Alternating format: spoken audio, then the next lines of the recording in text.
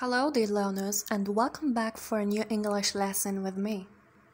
Today's lesson is about confused words which are allusion and illusion.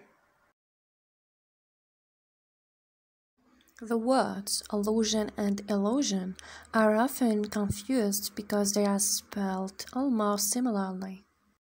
They both have connotations of intangibility. So let's reveal the difference between allusion and illusion. The word allusion is a noun and it refers to an indirect or passing reference. It also means an expression designed to call something to mind without mentioning it explicitly.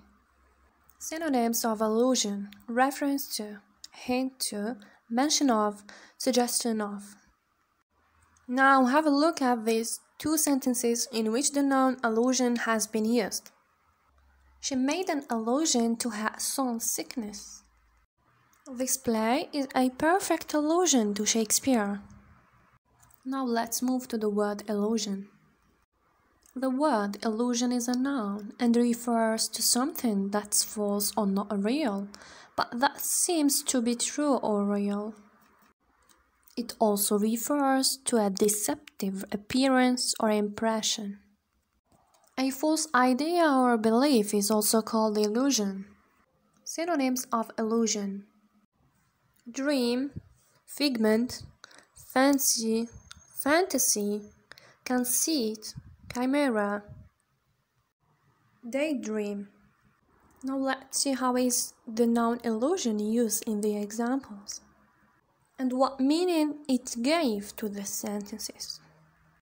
It's not true, it's just an illusion. Social media gives to its users the illusion that they are tied to the external world. This is the end of today's lesson, which was really concise.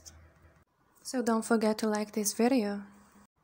And if you are a new visitor to my channel, I welcome you to watch the previous lessons. Thanks for being faithful to my world of knowledge. See you in the upcoming lesson.